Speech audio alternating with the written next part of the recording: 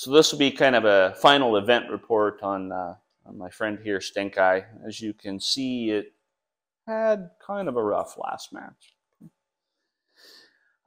So for the matches, the first match against Bullion, we got out of that match with essentially 0 damage. Everything worked just like it was supposed to, no problems. So it was hard. Bullion wasn't a very hard opponent as far as the damage it could make, and so it really wasn't much of a test of the robot. The next match was against Chaos 3, and it had kind of a good little drumette on the front of it, and so this was the first time where we were up against something that could actually damage us. And we had a couple of exchanges. They'd lost one side of their drive. It looked like another match that we were going to win, and they managed to catch the corner in the front and flip it up, and in the process of doing it, when it landed, this back panel kind of bent in just a little bit. And we had these mounts set up so that the robot wouldn't stand on its butt, it would fall back down. But once that top piece got bent in, there was just enough to keep it balanced there, and we ended up losing that match as we got stood up on the back.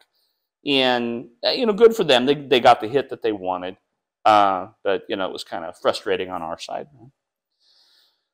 For the next match, we had that issue that we had to obviously address in the back, and we were fighting a very low wedge robot in Piranha. And so the decision was made to weld some little wedgelet pieces on the front to try to get under them. And in adding that extra weight on the front, we ended up having to take the eye assembly off the back. The eye assembly is kind of heavy.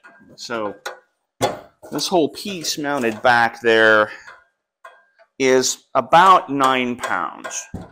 And so we were close enough to max weight that when I added that extra stuff on there, I couldn't leave this on and still make weight. It still had to be legal for the class. And honestly, this much weight back behind the tires, every time you would accelerate, the front of the robot would pop up, which is the worst thing you can do with a wedge. So taking this weight off and adding some weight on the front helped the robot drive better. So in the match against Piranha, it actually did drive fairly well, and we did get the victory in that match. It wasn't a super exciting match, but we did get the victory. And then we ended up fighting Manta, which was the overall winner for the heavyweight class at this event. A very tough robot. And, well, you can see the end result from that. We added an extra piece of steel up front to try to get under the weapon, which is really the only chance that we had. And it did work a couple of times, but he managed to catch the edge of it and bend it up, and then from that point on, we were toast. So all of the damage you see across the front was just from them beating the snot out of us.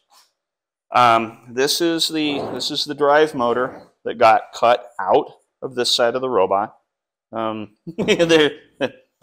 They're supposed to look like that, okay? So it got walloped pretty good. In fact, this is the first time I've had one of these tires pulled apart like that. These are usually pretty tough. So those were some good hits. The brush housing actually got snapped off, still hanging out in the robot, okay? But it broke all the mounts for it, whatnot.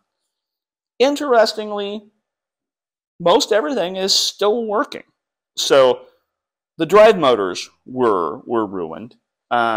But if I just replaced those, the weapon assembly, it still functions just fine. All the electronics still work.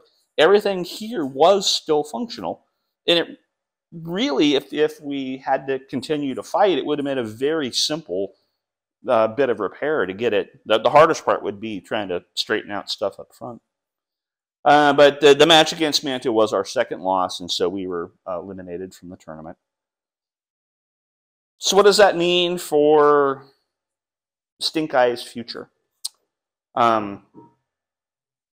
most of the internal parts are still functional. So the speed controllers are good, the electronics are all good, the weapon motor's fine. The weapon itself is still, got one little chew mark there. This is from Manta. They did that.